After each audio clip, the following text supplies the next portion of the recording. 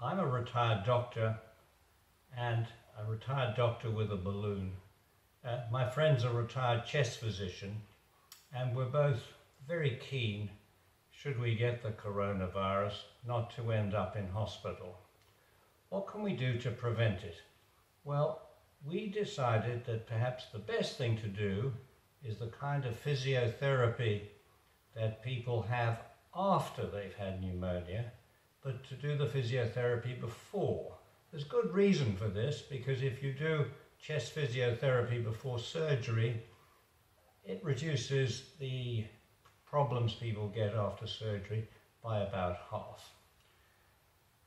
What you need to do with the chest physiotherapy is to blow out very strongly against a resistance. So that's what the balloon is. But that means also to take a deep breath.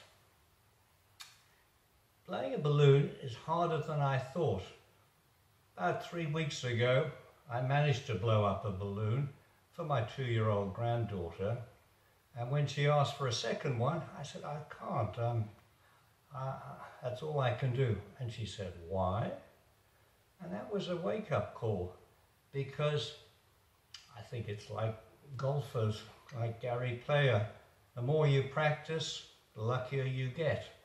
So that's what I've been doing, and so's my friend over the last 3 weeks. And amazingly, we found quite quickly that we were able to blow up balloons much better. Our strength improved within a few days. I see my wife is now using balloons, and several of my friends have, and we all have noticed the same thing, a dramatic improvement in our breathing within a few days. So there are two aspects to it. There's taking a deep breath, and then there's blowing the balloon up. You want to take the biggest, deepest breath you can, and then blow every bit of air into the balloon. So here we go. Now, I thought taking a deep breath was just like that, not a bit of it. The experts on breathing turn out to be those deep sea free divers. And you have to start off with your diaphragm, then move up to the chest, and you can even, just by lifting your shoulders, get a little extra air into your lung before breathing it all out. So I'll give that a go.